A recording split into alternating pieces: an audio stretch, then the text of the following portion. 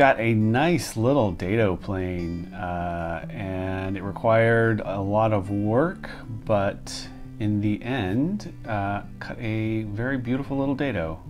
This is Working Wooden Planes. I'm Abraham. I take antique planes and get them back into working condition. Nice looking little plane. Body's in great condition, it's pretty clean. Made by Ohio Tool Company, so sometime between 1850s and the 1910s.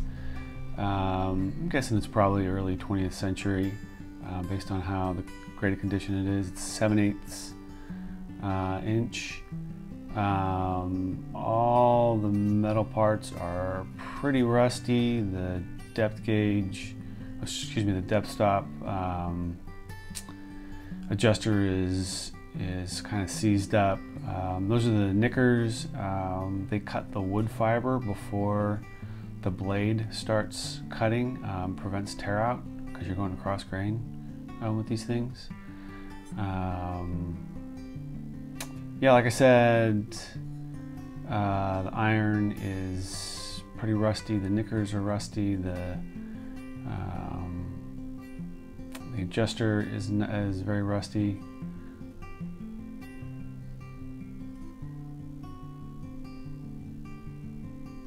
So we'll drop all that into an evaporust bath. Let it sit for about a day and a half.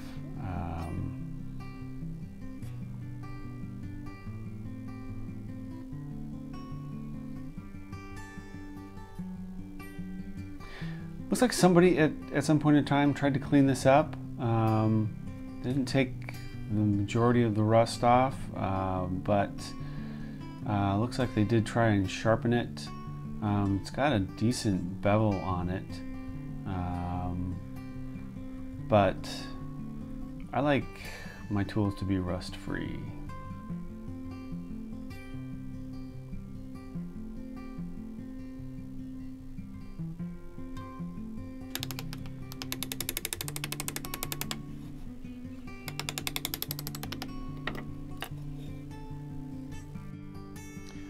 Taking off the rust is going to be the easy part. This is where we're going to do the heavy lifting, is flattening the body.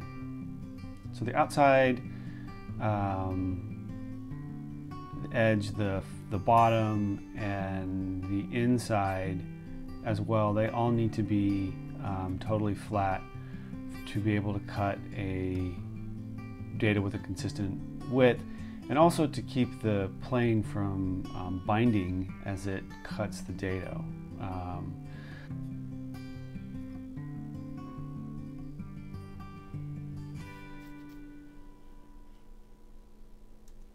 So let's check the bottom.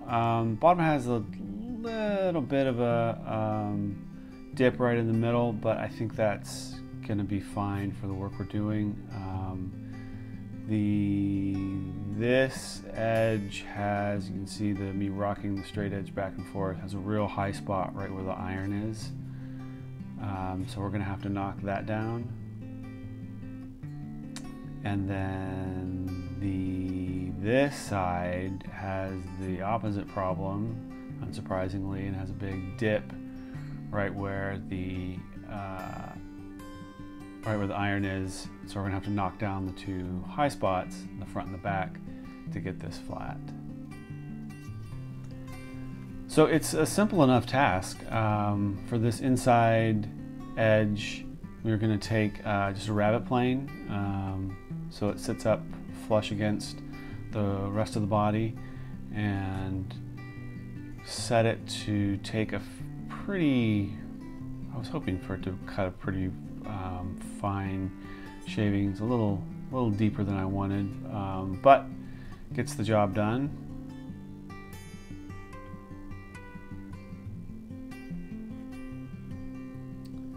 And there you go, nice and flat.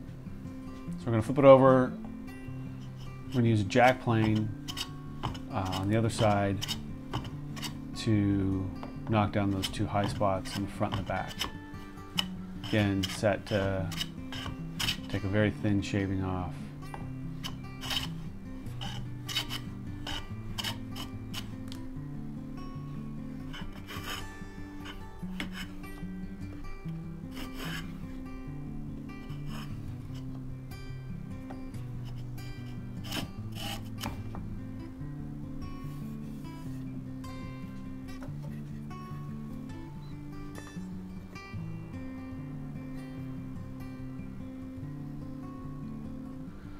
We've got it almost flat enough, still have a little bit of a gap. So I'm going to take a little bit more off. You know, obviously you're taking the patina off when you do it like this, but that's the price you pay to have a user.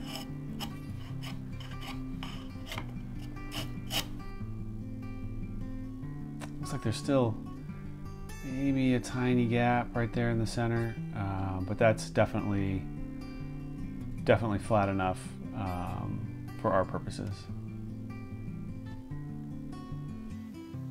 So we really don't have much to do to take care of the body. You take off this sticker, remains of this sticker. I don't remember how much I got this for, and I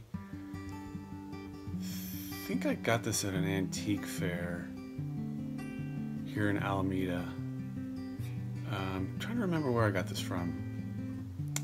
Anyhow, the sticky comes off with a little bit of spray-on solvent. And after that, there's no need to really do much to the body outside of just take some of the dirt off. So a little bit of paste wax. You can see how much dirt comes off, not even that much. And then we'll do the rest of the body.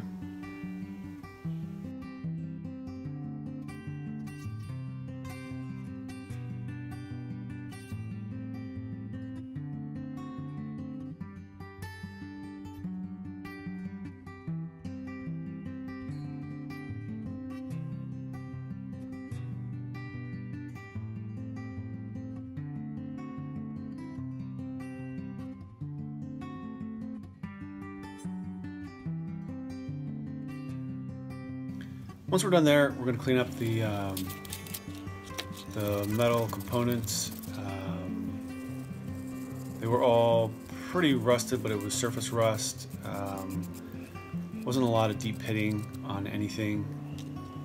The depth stop adjuster screw was really in the worst condition, and didn't take much to clean it up.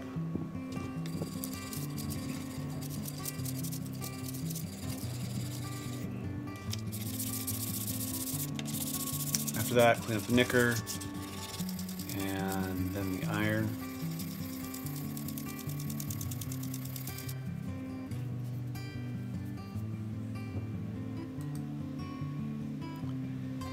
Then use a liberal coat of T9 to protect the metal, prevent future rusting.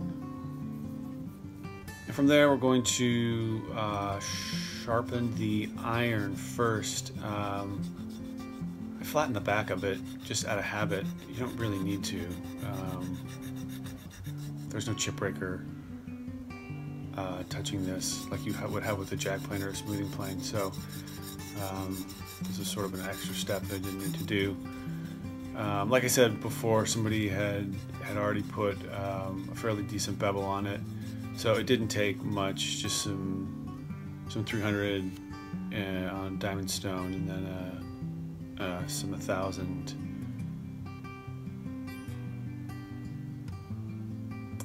Strop it, and do want to put a little bit of a back bevel on it.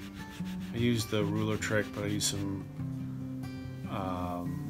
folded paper instead because my sharpening stone sits a little proud of the wooden base, and so you got to get the iron up a little bit higher than you normally would if you're just using a ruler.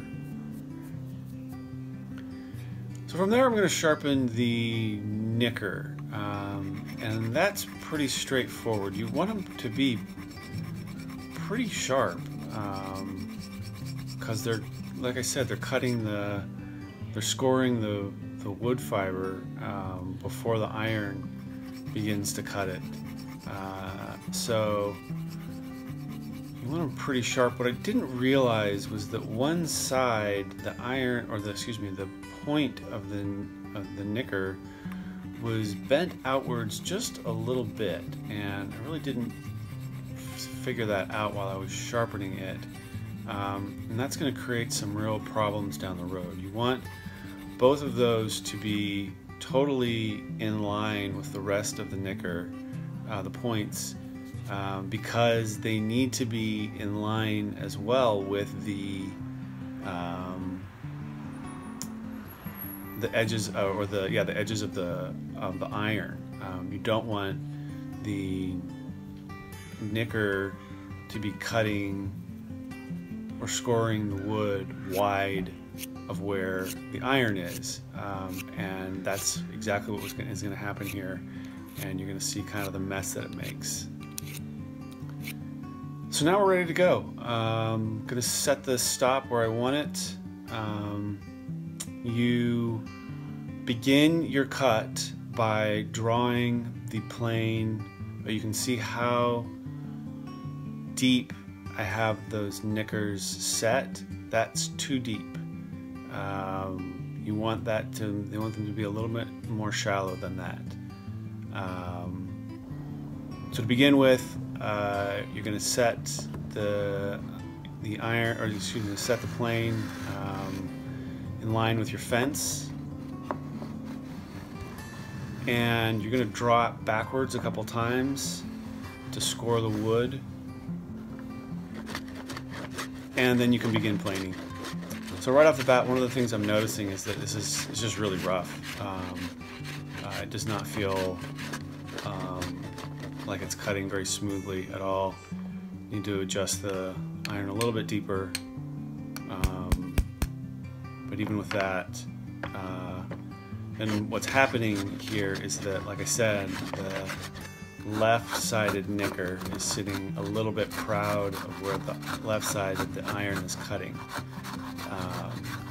So it's sort of making a double cut, I guess you could say. And what happens is it just ends up tearing up the left wall of your dado.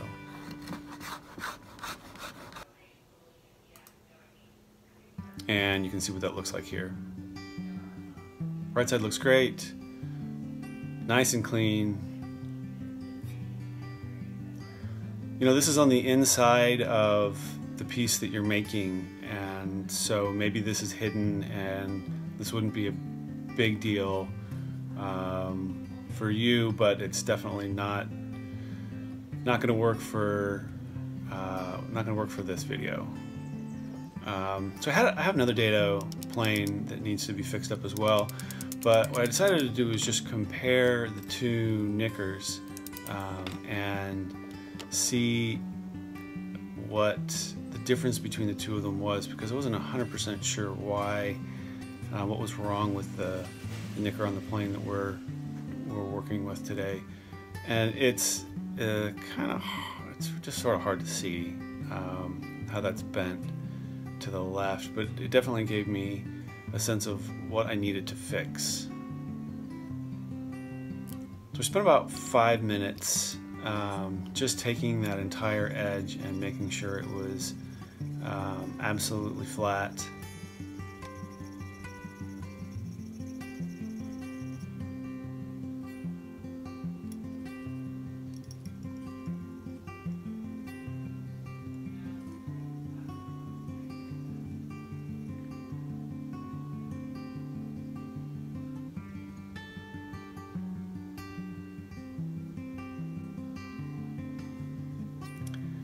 So it's time to set up the plane again.